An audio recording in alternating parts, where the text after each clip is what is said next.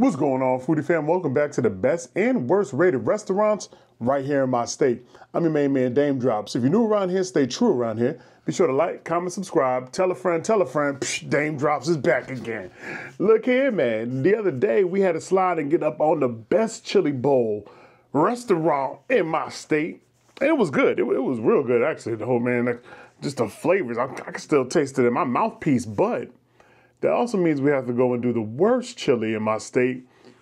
And they're talking about a spot called Blue Plate Tavern in Plainville, Connecticut. Let's go ahead and read some of these reviews.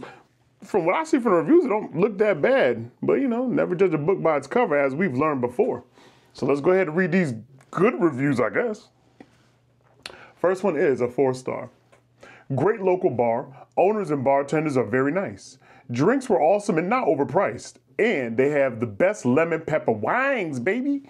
Ooh, some good lemon pepper wings. I need some of those. I ain't even mad at you. Lemon pepper wings, some chili. That sounds kind of sexy if you ask me. Or fat, don't matter. Next one, 2-star. Nice place if you like expensive drinks, young kids who live to text, take selfies, and listen to rap and hip hop. But good food, not enough parking. Hey man, each to their own. Everybody has their own personal opinion. We don't hate on nobody. But my man's like, you know, prejudgmental in the game. But it is what it is. At least he said the food was good. Yeah. Next one, 5-star.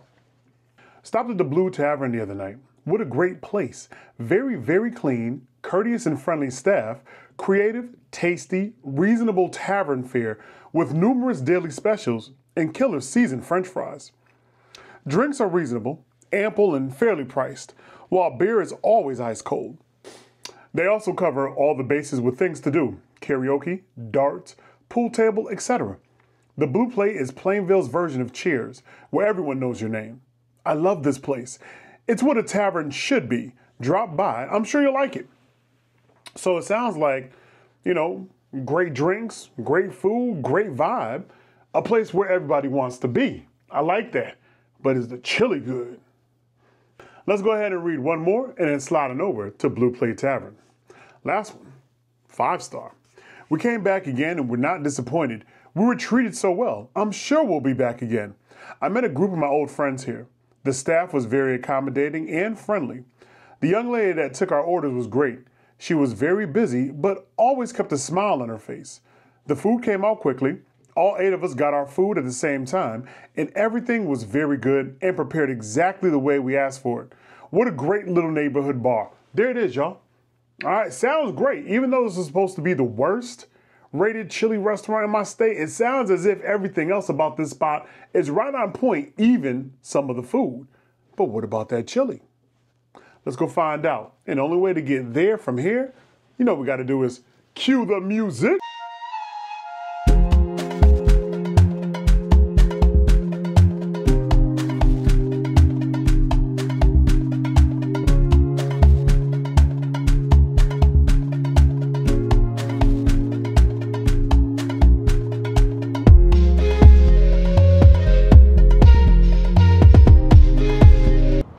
All right, fam, so we're out here right now at 180 Woodford Ave, Plainville, Connecticut, at Blue Plate Tavern.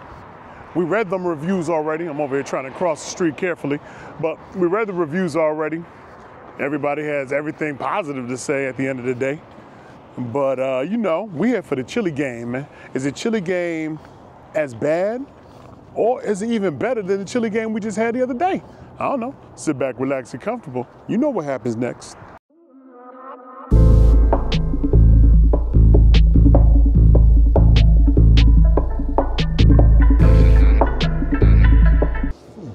Hi, how are you guys? Good, how you doing? Good. So, yeah. You doing some wings? So I'm actually, I need chili. Chili? Yes, yeah. That's going to be a problem. We don't have any. We're coming into the end of our chili season. Oh, coming to the end of it? Yeah. Okay. All And right. I'd rather have you have some fresh chili. All right. Ugh. All right, fam. So, their ladies were saying that maybe a little bit later on today, they'll have the chili ready, but I have things I got to do later on today. So we're just going to go to another spot that I had issues with the chili. Now, I've seen some of the reviews. Reviews are heavy on the 5-star piece. So I don't know if things got better, but we're gonna find out because it was definitely worse when I slid up off in that spot, you know what I mean? So sit back, relax, and comfortable. We're about to head on over to Capital Lunch. Ooh, y'all know the vibes, man. Out here about to slide over here to Capital Lunch. And hopefully change has been made, baby. Hopefully they got it all the way together, because last time it wasn't all the way together. But according to all these reviews and all these 5 stars, y'all see the 5 stars, I ain't even gonna read nothing. I'm gonna take y'all through the reading part again. You see all the 5 stars that's trying to say that this joint's amazing, man. You know what I mean? I don't even know if that's what it's hitting on, but that's what we're about to find out. Capital Lunch, New Britain, Connecticut. Let's go. Okay, it's supposed to be this must be my grilled cheese joint right here. Looking slim and slender. Joint on a diet. Yo, you got the chili dog. I got chili dog? I got chili dog, right? Chili dog activity. All right, fam, so we got those McDonald's-like shoestring fries right there. They look good in the hood, and we already know how we feel about McDonald's golden fries. So it looked like they got these straight from that McDonald's flex. That means the fries gotta be banging out the frame. Not good. The fries are right on time. No watch necessary. This is the grilled cheese. This is about the thinnest grilled cheese I've ever seen in my life. But you really can't expect much with a grilled cheese because, you know, cheese is already thin. And, this is like smash burger grilled cheese activity. This thing has been pressed. So I'm gonna call this the grilled cheese press right here. I'm not mad at it. It looked like it might be a little banger out the frame, like a little grilled cheese pancake when you look at it, family, huh? It looked buttery too.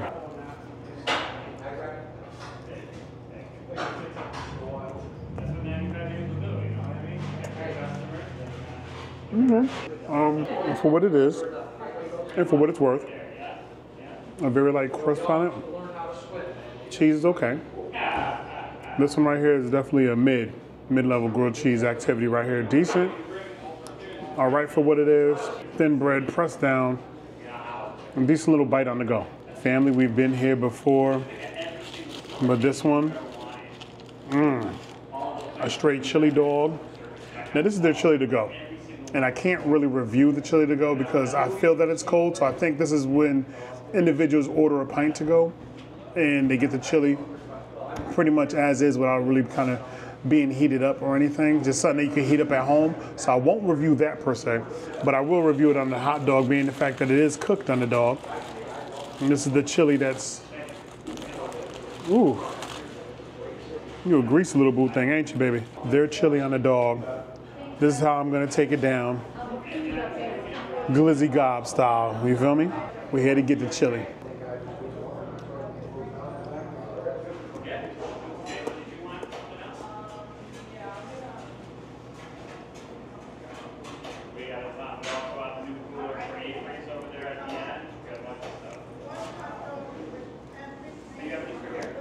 Love the hot dog. Oh, I really don't know what it is, fam. Soft dog activity. I love the softness on the bun, the snap on the dog. Great hot dog in flavor. I can't get with the chili. It's grimy chili. The chili, I feel like it stole on me on my flavors. It's just too gritty for me, too bland. And I already know if I go ahead and, is this cold? This is cold, right? Yeah, that's dumb cold. That's like frozen. So that's the kind of chili you gotta heat up later. Well, I won't even bother with it. But more than likely, this is what that is. And if this is what that is, or this is what that is, then it's gonna go to that man right there. You know what I'm saying? He can go ahead and take that home with him. I can't get down with it. I can't, family. I'm still upset. New Britain is delusional when they think this is the greatest chili in the world. It's not. It's not. It just needs to be rebranded. It's like a chili that's been ground up, like coffee ground, but it just has, again, that raw, earthy taste to it. No wild spices, none that's kicking back at you. Take this to yo, bang bang. All right, fam, so we are back from Capital Lunch. Like I said, unfortunately, even though chili was on the menu at Blue Plate Tavern, they were saying that they were coming to the end of their chili season and that they didn't have any chili available. And if I came back later in the day, I'd be able to get some chili that I guess they were gonna make some.